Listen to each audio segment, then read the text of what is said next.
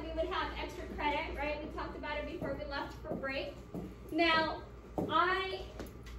I'll be honest, completely forgot to put it on Schoology. You guys knew about it, but I didn't put anywhere on Schoology for you to actually turn it in. I know some of you emailed it to me, but if you haven't been able to email it, because again, that was on me. I didn't post an assignment on Schoology. It is up now, and I extended it to the end of the week, so till Friday. So if you didn't do it, then you still have time to do it. Remember, it was an interview with a family member. Yes, I walked you through the app. So it's all on there now. Again, I did receive some of you guys' interviews through email, but it's up there as well. And now you have an extra week to get it done if you want the extra credit. Okay? Yes.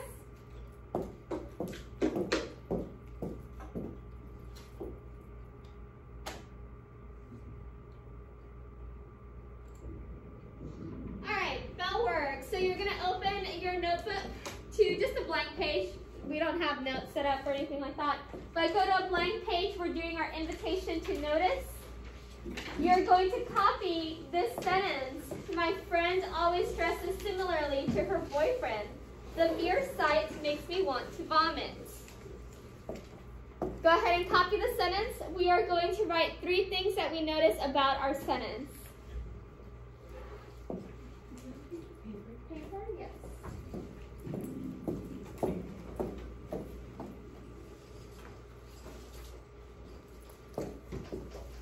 So write down the sentence and write 3 things that you notice about it.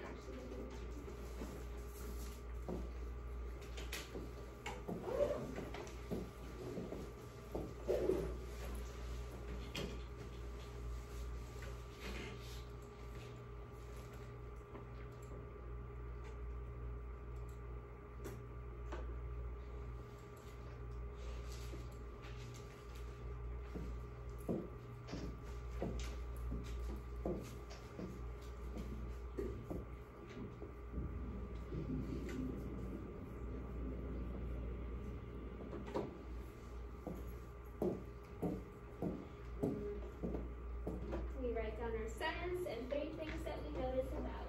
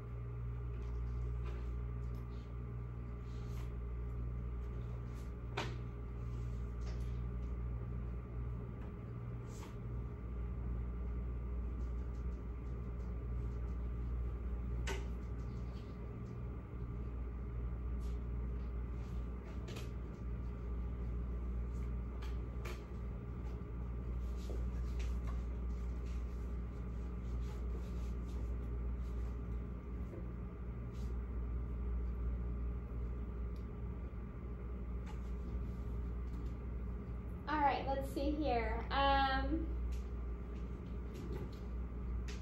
Peter, what's one thing you notice about the sentence, Peter? The semicolon.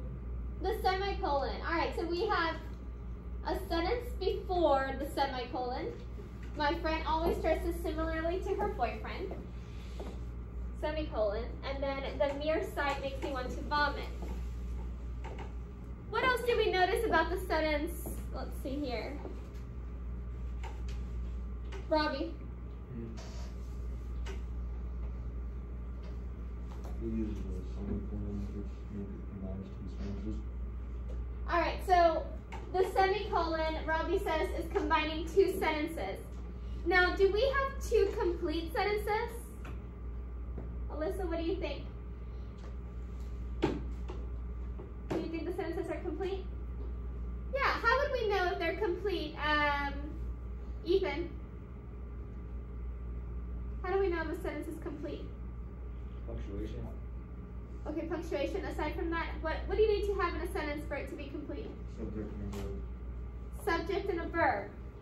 My friend always dresses similarly to her boyfriend. What's the subject here? And verb. My friend. What's the verb? Dresses. Dresses, right? The mere sight makes me want to vomit. What's the subject there? The sight. The sight, right? What they're seeing. And then the verb? Is it vomit? The verb, so it's makes, right? The sight makes. It's making you do something, yes? The subject, if the subject is the sight, the verb goes with the subject, yes? Does that make sense? Vomit, the verb vomit belongs to the subject me. Does that make sense? Or have I lost you? The subject can be a person, place, or thing, right? It doesn't have to be a person. The sight is the subject in the sentence. That's the thing. Makes is the verb. Yes? All right, so if you're going to use a semicolon, what do you need to have on both sides? Complete sentence. Complete sentences. Does anybody remember what type of sentence this is? Compound. It's a compound sentence, right? So instead of using comma fanboy, you use a semicolon. Any questions about the compound sentence with the semicolon? All right, let's move on. So we're going to go over adverbs quickly. An adverb is the description of a verb. Most adverbs end with ly. So anxiously, largely, happily, it describes a verb. So she miserably cried in the hallway. She loudly cried in the hallway, although that doesn't really make sense. I don't think that makes sense, but she powerfully punched the wall, or he powerfully punched the wall. So an adverb describes a verb. They usually end in ly. So in this case, the sentence that we were looking at earlier, my friend always dresses similarly to her boyfriend. The adverb is similarly. It's describing the verb always dresses, yes?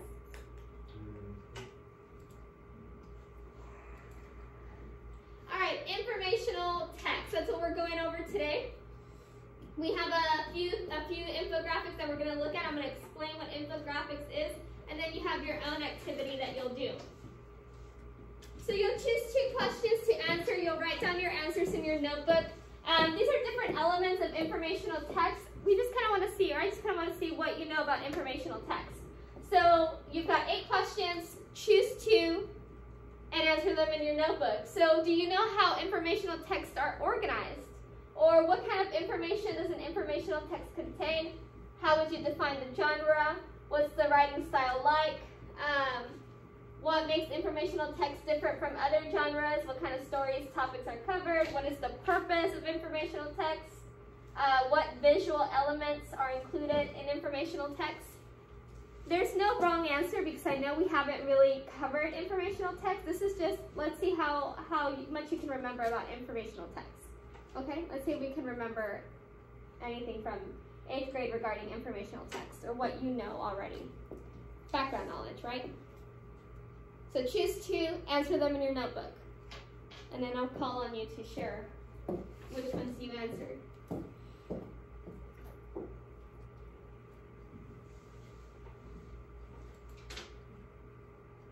sorry,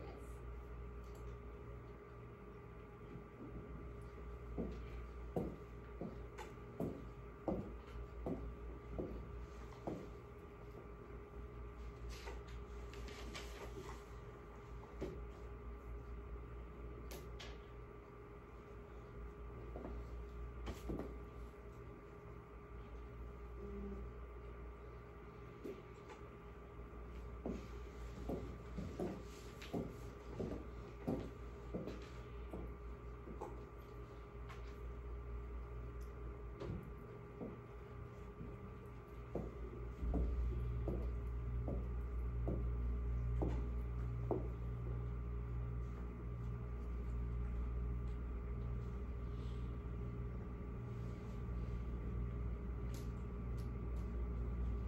Yes, Alyssa.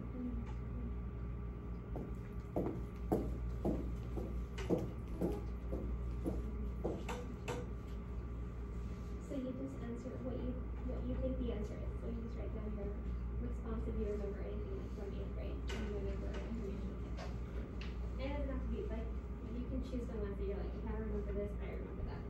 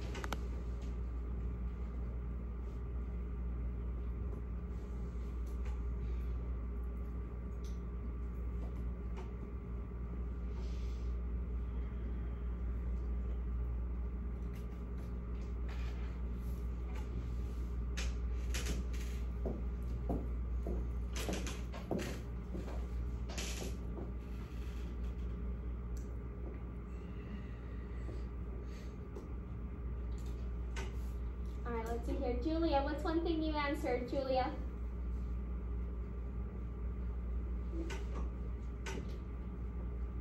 Which one did you answer?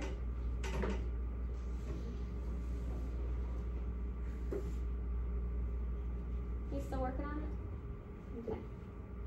Who can tell me how texts are organized? Did anybody get that one? I bet you guys know it. There's like 5 different ones. Cause and effect. Yep. Problem solution. Cause and effect, problem solution. Do you guys remember the organizational patterns of text? Cause and effect is one, problem and solution is another. Do you guys remember any others? I know you've gone over them. You might just be having a hard time retrieving them from your brain. Now, Massimo, which one did you answer?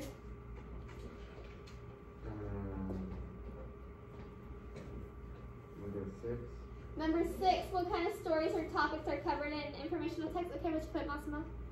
Usually stuff that'd be on the news or stuff you didn't know about before, stuff that happened outside of America.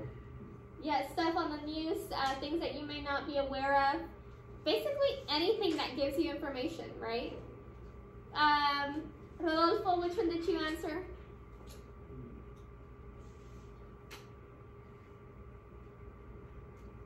You haven't? Aiden, which one did you answer?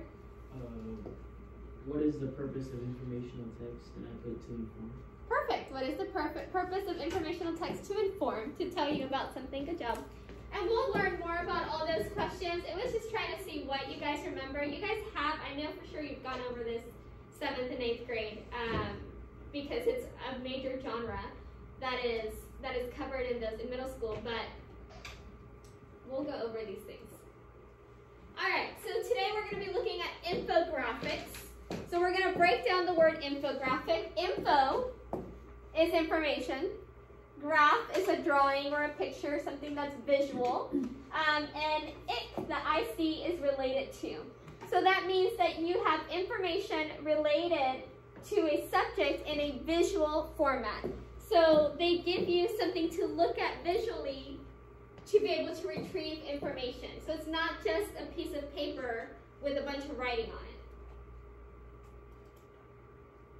So there are many different types of infographics, and they're all organized in different ways. Now, I said 2 of them already, but we're going to write these down in our notebook. We've got description or listing. So you might want to title it text structures or text organization patterns, because you will need them. Text structures or text organization patterns. You've got description or listing. You've got sequence and chronological order, so things that give you like a first, second, third, or a timeline, that's a chronological order, a timeline of events. You've got compare and contrast, what is alike and what is different. Cause and effect, when something makes something else happen. And then problem solution. They talk about a problem, but they also offer a solution.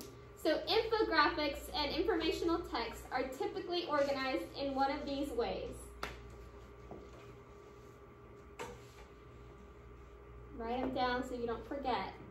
Infographics and informational text are typically organized in one of these 5 ways.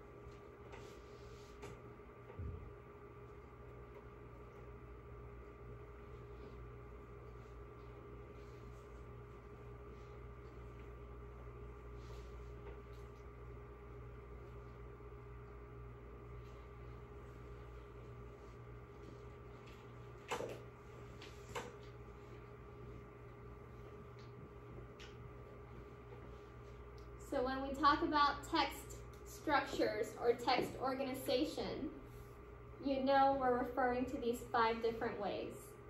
Yes? We won't forget now, right?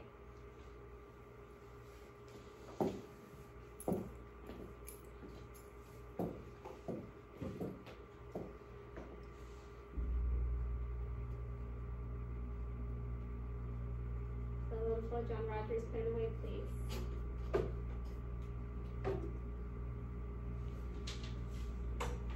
Are we good to move on?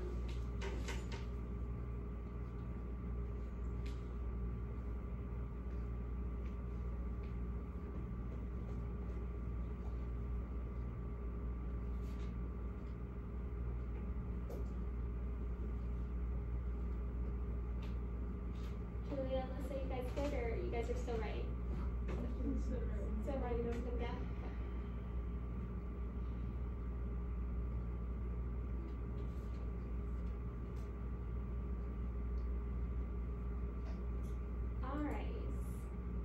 Alright, so here's an example of descriptive or listing. And here's an infographic, right? You guys have seen them before. They look like flyers, right? And here, they're following the structure of descriptive or listing. So they're describing infographics. It says infographic of infographics. Now, we have descriptive / listing, guys. It doesn't always mean that it's going to have a list. This doesn't really have a list per se, but it does give you details. So for the chronological / sequence, you might have a timeline, but you may not have a first, second, third, like those exact words in there, right? So it could be either or, just be aware. Anyway, we have an example of descriptive, an infographic that explains or describes what are infographics. Here's an example of sequence chronological. Again, we have a timeline here. It does not have to be both. Here we have a timeline. And we also have details. So it could be descriptive and sequence or chronological. Okay, they can overlap. Does that make sense? So in this case, it's descriptive, but you have a timeline, it's chronological as well. Does that make sense? They can overlap. Compare and contrast raising a baby versus a fur baby, right? You are comparing and contrasting. Cause and effect, global warming. So you've got the effects and you've got the causes. question. So problem, obesity, and then what should you do down here is the solution, right? They're talking about a problem, but here's some things that we can do to fix this, yes? All right, so we are going to practice with these little boxes on the left side, because in a second, you're going to do the same thing, but on your own. So if you notice on the box at the very top, it says, how is the information presented and organized? Check all that apply. Now, I just said that they overlap sometimes. So in this case, we know for sure what was one of the organizational structures. Cause and effect, right? But it's also giving us information. It's describing what is global warming, right? So what would be another one that we would check off on that top box? Descriptive. So we have cause and effect and we have descriptive. I don't think we have anything else, right? We don't have compare and contrast. It's not offering any solutions. And then it's not listing or chronological order. All right, and then we would go to the second box, and it says, why do you think the information is organized this way? So why is it organized with cause and effect and descriptive organizational patterns? You would write down one complete sentence. I think the infographic is organized this way because blank. What is said? So you're going to summarize the information presented in the infographic. So once you review the infographic, you tell me, what is the infographic telling us? Yes? Okay.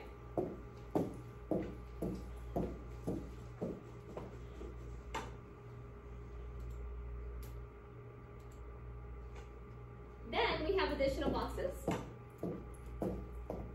Why is it, hold on, let me see what it says installer. What is that? Uh-oh. Let's hope it doesn't mess with anything. Then you have a box that says choose a visual element, and you're going to tell me what is the purpose of the visual element. So if you notice, you've got a circle here. Now this one doesn't show it, but when you get infographics later, you'll see the pictures will have a number attached to it. Okay? So like for example, this one might have a 1, a 2, and then this one might be a 3. Yes? You'll see the numbers attached to it. You're going to choose one of the pictures, and you're going to circle it. So if you choose to do this one, and this one has the number 1 attached to it, you would circle 1. And then you would tell me what is the purpose of this picture. Why did they add that picture? Yes? So that's where those numbers are coming from. You don't see it here, but on the copies of the infographics I'm going to give you in a minute, you will see numbers on your infographics. That's what that is. Does that make sense? Then you're going to tell me, who do you think is the intended audience? So who would care about this infographic?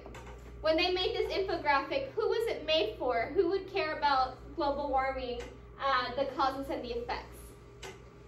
And then why do you think this infographic was created? What is the purpose of this infographic? What are the people who made this trying to do? What is their intention here? What do we think it is? If they're giving us the causes and the effects, what do they want us? Help stop it. Help stop it, right? Like their purpose is probably so that we're aware and hopefully do something to help stop it, yes? So you would try to figure out, why is it created? What is the purpose?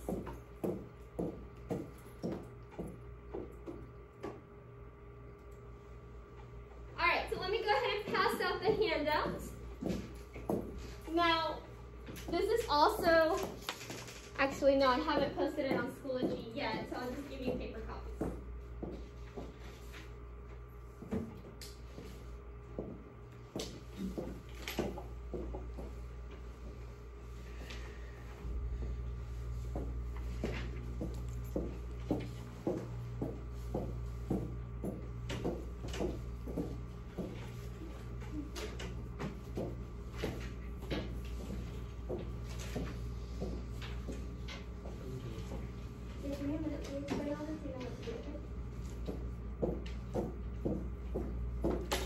If you want to do it on Schoology, give me a minute and I'll post it in a second, but for now, let's follow along on the paper copy.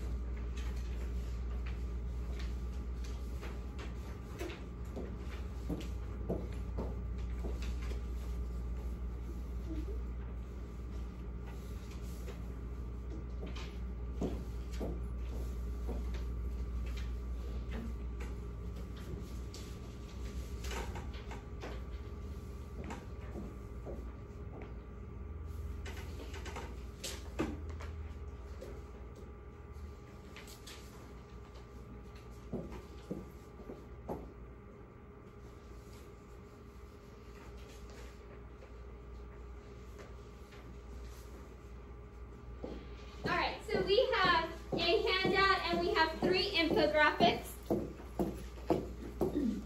Let me go over part 1 of the handout. Part 1. It says directions, review the 3 infographics, choose 2 to analyze by answering the questions below.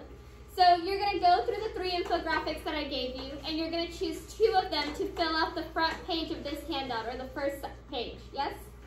The boxes are the exact same boxes that we did with the other one that we saw on the board.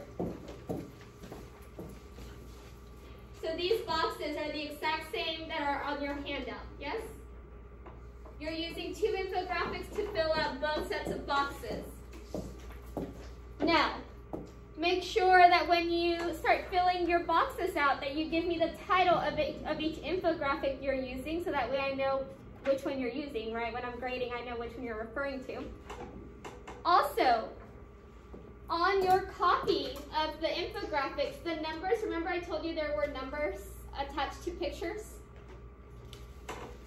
They're very light, some of them. So if you look at the Kobe Bryant one, there's one right in the middle, right? We see number 1, and it's referring to the image of Kobe Bryant and Michael Jordan, right? 2 is on the bottom left. It's very light. It's a little hard to see. And then 3 is on the bottom right.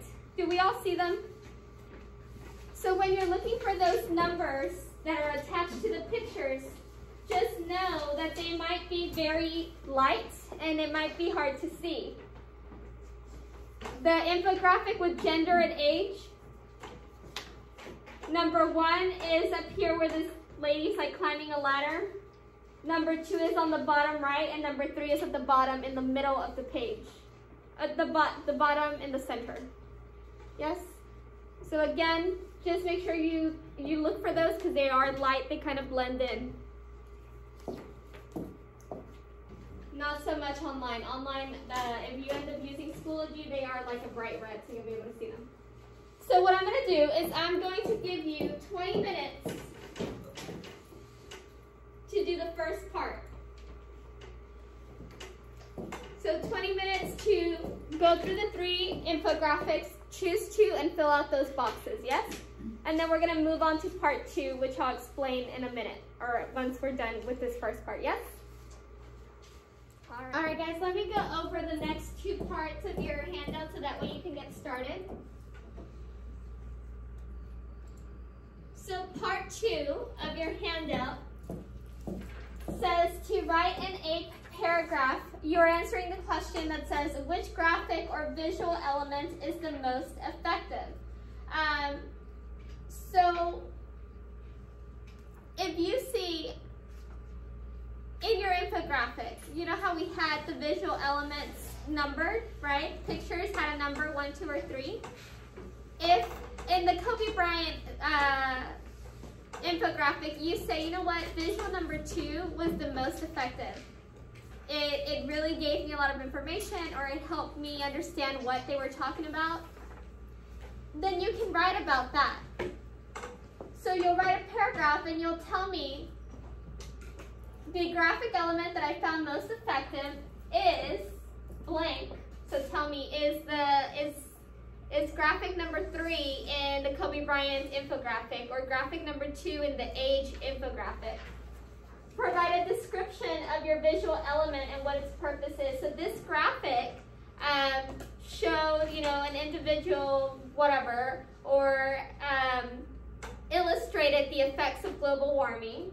And then explain your thought process behind why your proof supports why your graphic is the most effective. So the evidence helps to explain why, insert the graphic you chose, is the most effective, and then because blank. So graphic number 2 that I wrote about is the most effective because of this. This is why I think it's the most effective. Does that make sense? So you're answering this question using 8, and I have sentence steps for you guys.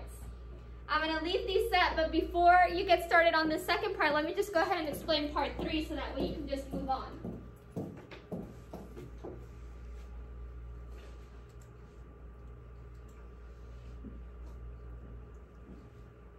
Part 3.